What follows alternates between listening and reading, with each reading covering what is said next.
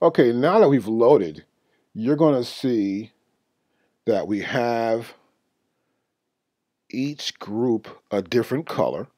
And you can see that. We know that H is not a filled group, right? And you can see here that the A bank has 1, 2, 3, 4, 5, 6 patterns. The B bank has 1, 2, 3, 4, 5. C has 4, and D has 4. E has 3, and F has 3, and G has 1 pattern. Now on top here, we see the number of, right here, scenes. And of course, song is still lit here, and of course we have volume lit right down here.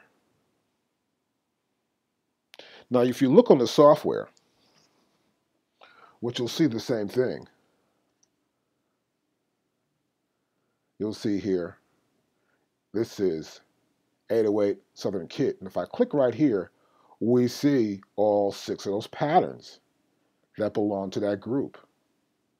If I click right here for the B bank, we have Carrot Cake Kit. We click here, we have 5 patterns. And the same also for C.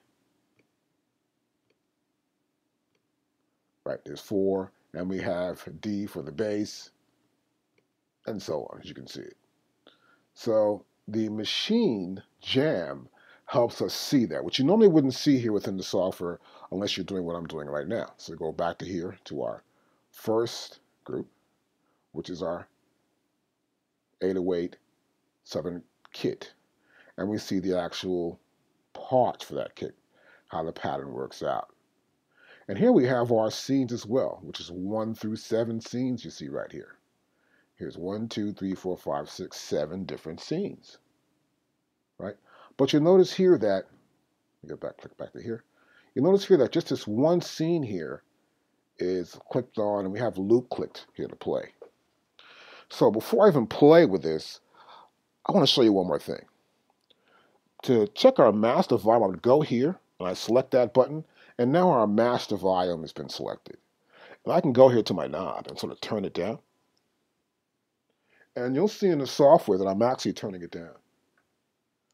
Let me turn to the software and you'll see it right here. Whoops.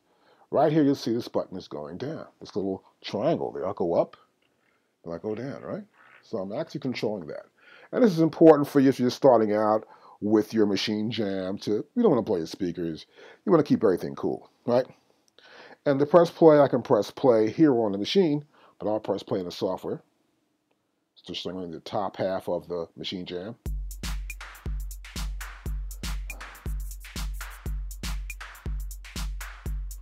And we can play it. We'll press stop. And that's that first part playing, as you can see, obviously. Now, what you'll also notice here is that I can go here and click 2. And as I do, you see how it affects the scenes right here, right? Let's go to 3. I'll click scene 3. And that's scene 3. Now I'll just keep clicking them, and you can just keep watching what's going on the software, right? So obviously, when I hit those scene buttons, they go to that corresponding scene.